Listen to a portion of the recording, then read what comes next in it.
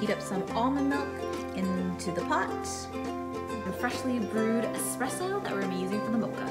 I'm going to be adding a little bit of vanilla powder. So sprinkle some in, a little bit goes a long way. And then we're gonna add in 1 big tablespoon of raw cacao. I'm gonna use the Zule Kitchen milk foamer now, so just make sure you turn off the stove. And then we're gonna foam. I used original almond milk, so it has a little bit of sugar in it, so I'm not gonna add any additional sugar. But if you use unsweetened, you can go ahead and add some honey or maple syrup at this point. Time to pour it in. For some extra goodness. There we go. And melt some extra dark chocolate on top. And there we have it, simple mocha.